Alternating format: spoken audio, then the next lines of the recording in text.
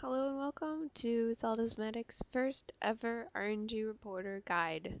I am so excited to have finally figured out how to record on my PC and make a guide for you guys. So the first thing I did was make a video on how to find your DS parameters.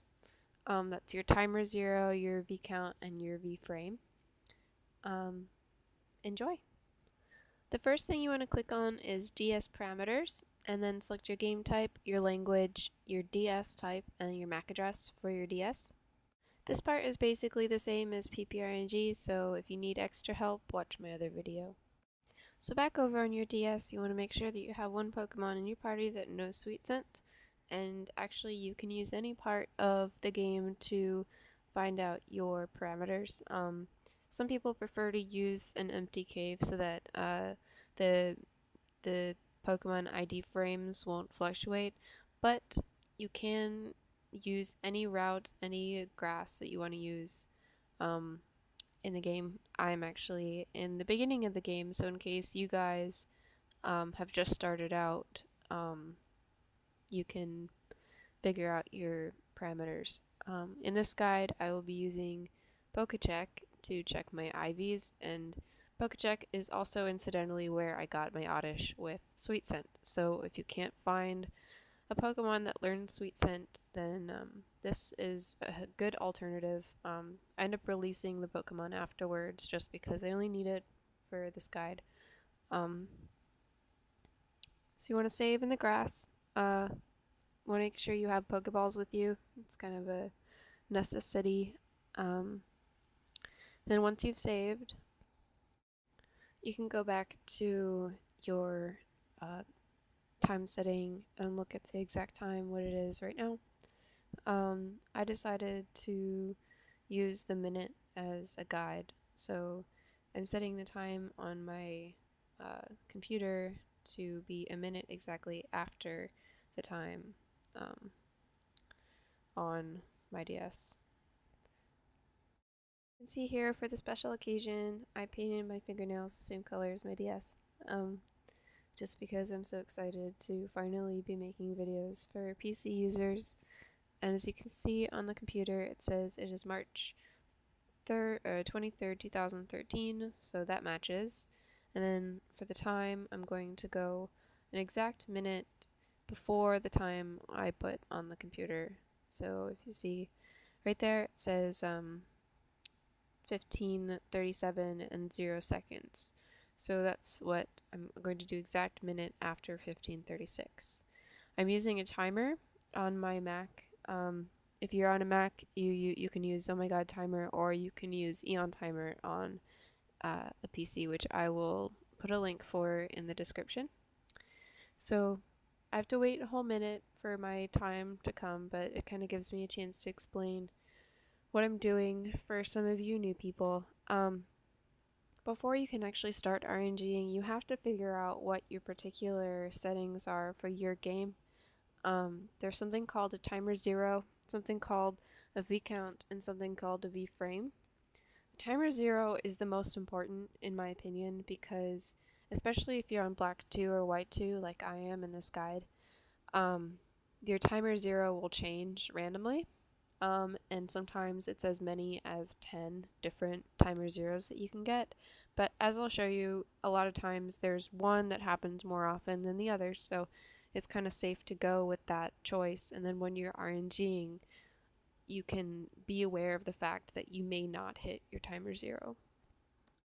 But you'll see after you get the particular settings down for your game and your DS, you should start to see a pattern in the Pokemon that you're encountering if you're starting the game at the same time every time.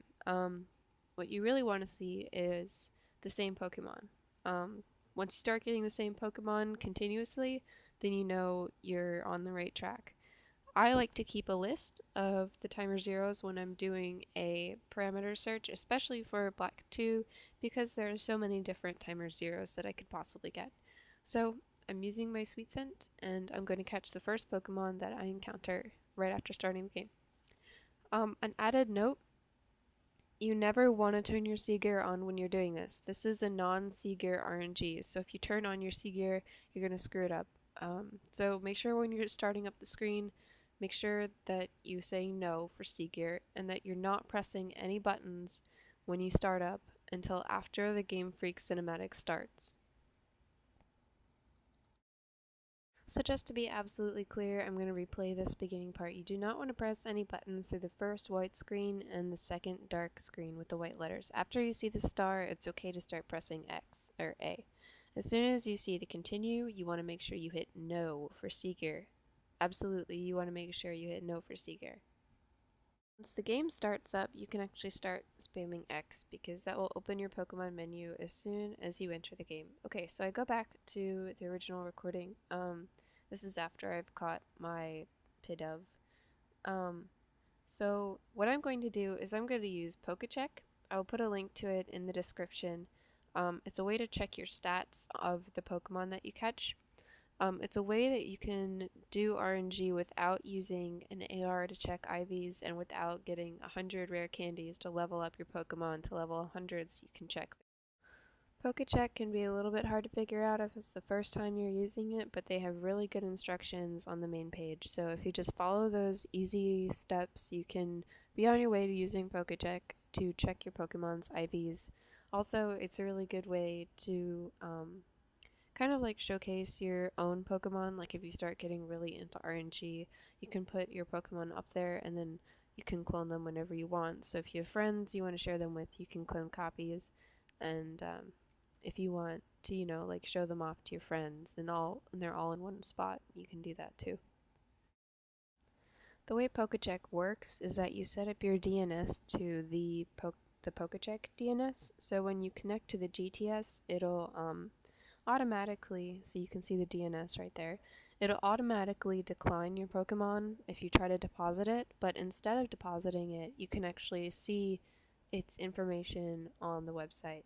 It's pokecheck.org, spelled exactly how it sounds, and it's super helpful.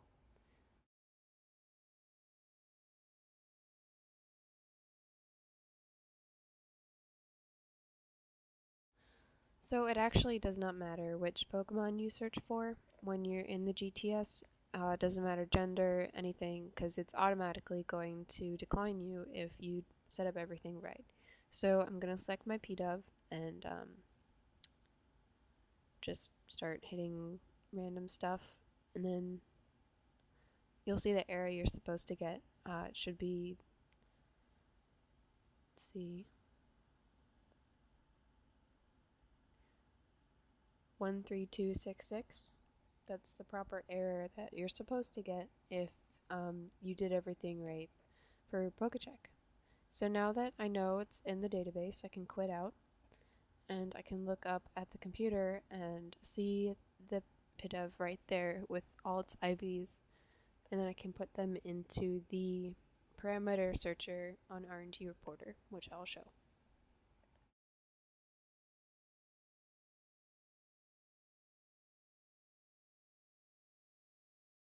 So I'm going to put in the first Pidove that I got, the IVs you can see on the second on the list right there. The first time I tried to record this, I had a little difficulty with the program I was using, and the quality was really bad. So I ended up trying a couple different things, and this one was the best. So it was already after I searched for 2 Pidoves. So I'm gonna look for both, and you'll see, I'll like post my list of results for timer zeros, so you can see that I did this more than just twice to get my resulting timer zero. So you can see here my list of timer zeros as my results. I circled 167E because it occurred the most often. Once you have results that you're comfortable with, you can type them into the min and max values on the VCount timer zero values that you see kind of in the middle. I don't think I actually did it on this one because this had been the second time I had done it, so I think I forgot to type it in into the middle. But once you have it typed in, the values that you think are constant, click Send Results to Profile, and then you'll see this other window pop up Where it says ID and SID, this is where PokeCheck really comes in handy, because you can see right there next to my PIDovs, you can see the trainer ID and the secret ID right there. So, and basically once you have those typed in, all you have to do is make a name for your profile and hit OK, and that's it. You're done for your parameters.